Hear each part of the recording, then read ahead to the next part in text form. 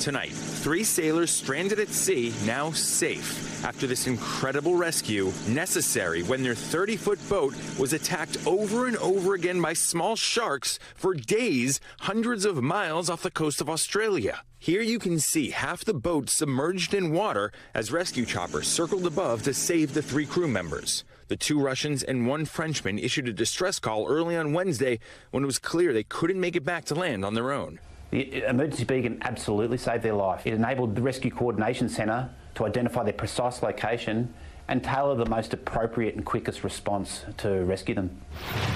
The sailors were supposed to go from the Pacific island nation of Vanuatu to the Australian city of Cairns as part of a years-long around-the-world journey. But they never made it because these cookie-cutter sharks, a small species, check them out, only 16 inches long but certainly menacing, attacked the catamaran repeatedly.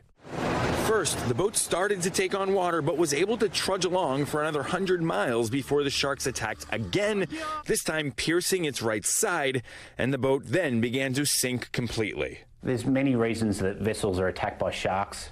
However, the motivations of these sharks is unclear.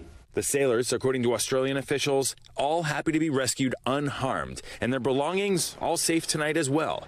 But the catamaran lost at sea, leaving the future of their grand round-the-world voyage up in the air. Noah Pransky, NBC News.